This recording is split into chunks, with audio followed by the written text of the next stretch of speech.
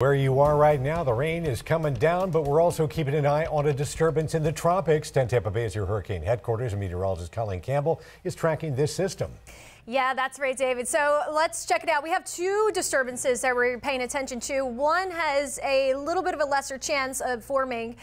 So that first one we're going to start off with, that's not too far away from where it's trying to go, where it's trying to make a trek towards through the Gulf, the same area that Alberto was. This would be our third system that's trying to set up shop in the same area, but I want to pan over to this larger system that has a better chance of development. This is a tropical wave. It has a 60% chance of development within the next 48 hours, greater chance within the next week. So by this weekend, we could get our next named system, which the next name on the list would be Barrel. As far as where it wants to go when it does get into formation here, it looks like it wants to head towards the Windward Islands. So the Lesser Antilles, we're going to keep our track on that and see where it wants to go. But that has a better probability of forming. I'll show you some spaghetti plots here. Again, we're still a ways out, so you're going to see those spaghetti plots split apart. That's no need for concern. Of course, we will keep tracking it for you in at 10 Tampa Bay here.